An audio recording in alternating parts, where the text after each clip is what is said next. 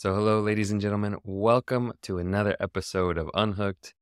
Welcome to a new year. It is January 1st, 2024, and I am thrilled to kick off the year today with a special episode that's all about making 2024 your best year ever. On today's episode, I'm going to share 7 things that will not only help you become porn-free, but will also really set the foundation for a life of growth and success and real happiness. So whether you are here because you want tips on breaking free from porn, or you're here because you want to understand this addiction for a loved one, or you're here just because you find these episodes helpful in general, this episode will help you regardless. Before we dive into the content for today, a few life updates. First, we just reached a huge milestone here on Unhooked, breaking the 100,000 downloads mark for the podcast. So a huge, huge thank you to everyone who has supported me along the way, who has left reviews, shared the podcast. All of that means so, so much. And on that note, as always, if you want to support this podcast, please go and leave us a 5-star review on your platform of choice. And you can do this anonymously. So if that's an issue for you, if you don't want people seeing your name attached to this podcast, you can always leave an anonymous review. And it really does help the algorithms spread this podcast even further. So if you can leave a review or share the podcast, you have my gratitude. Other life updates, I'm still here in Cape Town. I'll be here another month or so before flying back to Bali. I'm absolutely loving the city, the nature, hiking, the good weather, the good people. It's really a wonderful place to be. So that's it for the updates. Now on to the content for today. 7 habits to help you become unstoppable this year, becoming porn-free and making this your best year yet. Habit number 1 is to get clear on what's actually most important. The first key to becoming unstoppable is about getting clear on what's important for you. We often hear about setting goals for the new year, making New Year's resolutions, but it is crucial, it is essential to make sure that you're setting goals in the right direction. Remember, it's not just about the distance or about how fast you run, it's about the direction and the destination. So to take some time and really figure out, are you working on the things that are going to bring you real fulfillment? Are you working on things that are actually going to make you happy? And once you find out what it is that's important to you, to become ruthless about carving out time for that, to really make sure you're prioritizing the things that are most important. So for example, last year in 2023, maybe you had been unconsciously prioritizing things that don't truly matter. For example, prioritizing getting more likes on Instagram, working longer hours, pleasing everyone. These are things that you might not actually want to be prioritizing. So this habit is about making sure you are actually taking the time to figure out the destination. Stephen Covey says, start with the end in mind. So this will require some journaling, some self-reflection. Solitude is helpful for this, maybe time away. Ways that you can get a new perspective and really just, check in with yourself and saying, okay, what's important to me this year? For myself, I realized more time in nature. I want to be going on more hikes, more time under the sun, actually getting away from the city and the hustle and bustle of daily life. So that's something that's important for me that I want to spend more time doing. So that is the first habit to becoming unstoppable, is actually just defining what unstoppable is, what's going to bring you happiness.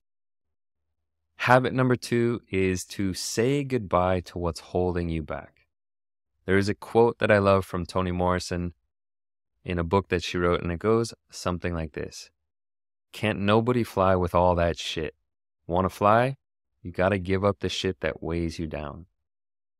A lot of the time, what is holding us back is stuff like our own bad habits, our own unhealthy relationships, things that we are allowing into our lives.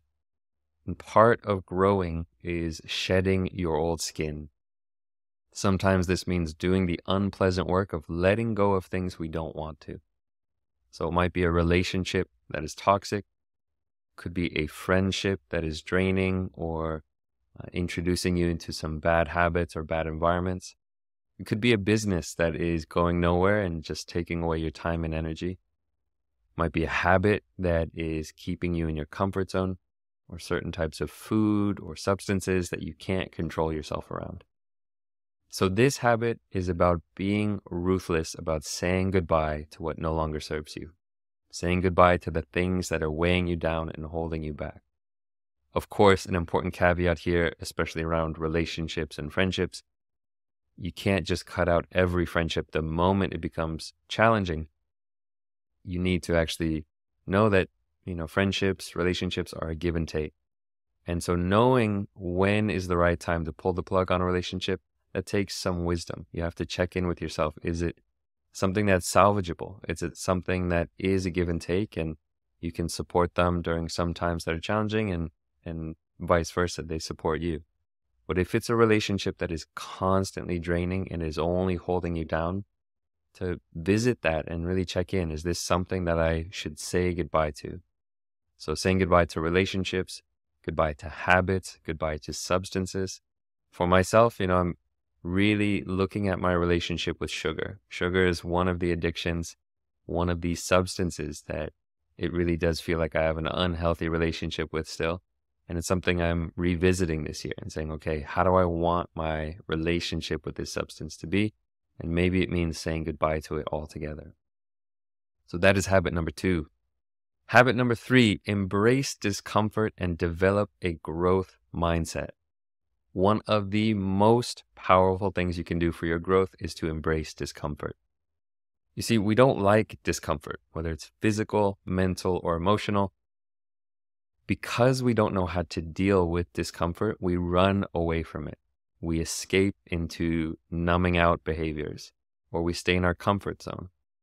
So for example, with porn, we don't like the discomfort of feeling aroused and not being able to do anything about it. We don't like the discomfort of boredom. We don't like the discomfort of overwhelm or anxiety. And so we reach out to this numbing behavior, this escapism. And yet, uncomfortable moments are where we often find our true strength. Being able to sit with discomfort is actually the secret to massive success and the secret to addiction recovery. If you don't know how to be with discomfort, practicing your recovery is going to be very challenging, if not impossible. So if you grow this muscle of equanimity, this muscle of being with things that you don't like, it will have massive effects on your life, massive positive effects. Some ways that you can do this are any ways that you can intentionally experience discomfort and practice being with it patiently. So ice baths, exercise, sauna, getting outside your comfort zone, taking a risk, getting uncomfortable. Expressing yourself can also be a form of practicing discomfort. It takes courage to express yourself. The other aspect of this embracing discomfort is developing a growth mindset. This is a powerful concept that again can contribute significantly to your resilience and your growth. The basic concept here is to find the places where you're saying, I can't, or I'm not good at, and then add a yet onto the end of that sentence. So if you say, I can't sing, to change it to, I can't sing yet. If you say, I'm not good at rock climbing, you can say, I'm not good at rock climbing yet. The key here is to understand that with time and work and patience and perseverance, you can become better at things. So that is a growth mindset. That is another part of this habit that's going to help you become unstoppable in 2024. The next habit that is so important is training your mind. If you want to be unstoppable this year, you have to address one of the biggest obstacles to your growth, which is your own unruly mind, your own mind that is out of control. In a lot of ways, a good metaphor for your mind is that your mind is like an operating system. And unfortunately, it is a very buggy operating system. You click on one application and it opens up a different one. You turn down the volume and it increases the screen brightness. You try to open a Paint application and instead it opens up YouTube and searches for a YouTube video from when you were 10 years old. All the ways that your mind is unruly and out of control. And if you want success, you have to be able to have a mind that is more in control, a mind that is working correctly. So what does this actually look like in the mind? What is the buggy side of the operating system? Things like lust, craving, fear, anxiety, anger, self-doubt, judgment. These are all mental toxins that ruin your quality of life and they prevent you from living your best life. So if you want to be unstoppable, you have to train the mind and cultivate inner strength. And this is what mindfulness and meditation are all about. Taking time for yourself to practice these tools of meditation, mindfulness, mental training. It is a game changer for enhancing your focus, your emotional well-being, and just strengthening your mind. So training your mind, again, is another one of the important habits for becoming unstoppable. The next habit is to take care of your physical health, exercise, sleep, and nutrition. In some ways, it's almost annoying to say this. It sounds like if a first grader were to write this episode and they say, okay, what are the habits that are going to help you be unstoppable? It's almost trite, it's almost simplistic, but honestly, it can't be stressed enough. You have to take care of the foundations, which is your physical health. You have to exercise, get your sleep, and eat well. You have to take care of your body. Just imagine trying to be successful in life, but you're feeding yourself junk food, you're not sleeping well, and you're not moving your body and getting exercise. It's a recipe for disaster. You will have a machine that is rusty and broken and doesn't run smoothly. And that's not going to be able to take you anywhere. If you're trying to take a cross-country journey and you're in a car that is never gone into the shop, it has tires that are about to blow, no oil in the tank, it's not going to get you where you want to go. And we know that mental and physical health are also deeply connected.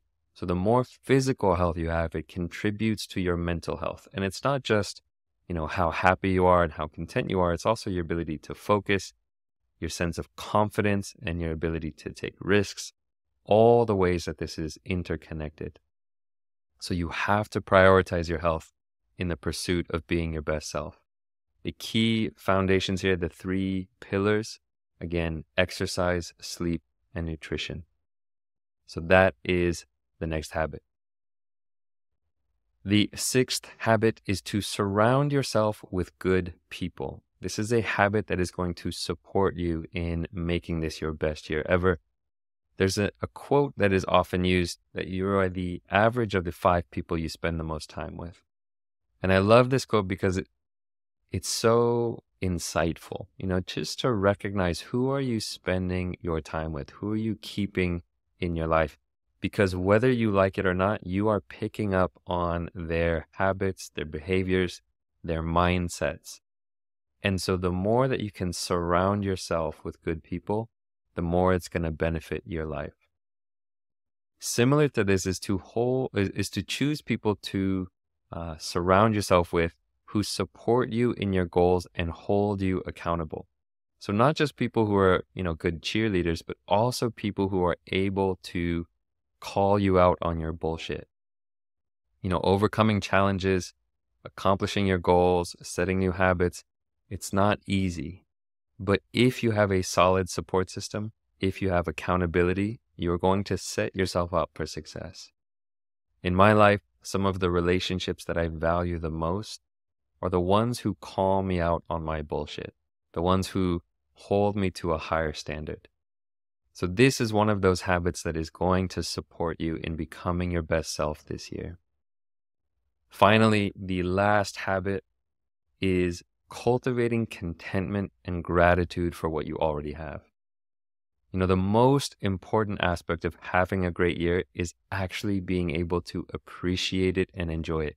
No matter how successful you become, no matter how shredded you get in the gym, no matter how much money you make, how many friends you have, none of it will matter if you don't know how to appreciate it. If you don't know how to be grateful for what you have, you will feel poor your entire life. So a few mental traits that you can cultivate for this. One is contentment. This is that quality of feeling like what you have is enough. That the watch you have is enough, that the phone you have is enough, that the amount in your bank account is enough, that your partner is enough, that you are enough. Contentment is so important. It's the antithesis of addiction. Addiction is saying, I don't have enough. I need this other thing that I don't have in order to be happy. Contentment is saying, what I have right now is good enough. Gratitude is also important. Appreciation for what you have, actually just saying thank you to the universe, to God, whatever you believe in, just saying thank you and appreciating what you have. Similar to this is joy, just being happy to be alive, being happy to get to experience the good that's in your world. These are some of the qualities that will support you in becoming unstoppable, because we need joy, we need gratitude, we need contentment to appreciate the things we have in our life. Part of this also is not forgetting to celebrate the small victories and the milestones along your journey. Recognize and acknowledge your achievements, no matter how small they might seem. This will help you build confidence and motivation to continue on the path of recovery and on the path of becoming a better human being. Each step forward is a reason to celebrate. So there you have it, a roadmap for becoming unstoppable in 2024. 7 habits that will help you in your journey. I hope these insights and strategies will help you make this your best year ever. And just remember, you have the strength within you to live the life you deserve. You just have to keep working on it and never give up on yourself. As always, thank you for tuning in. If you found value in today's episode, please do share it with someone who might need this encouragement. If there's someone out there who you think could use a little bit of motivation or encouragement, please go ahead and send them this episode. So that's it for today. Signing off from Cape Town, South Africa. Catch you guys on the next episode.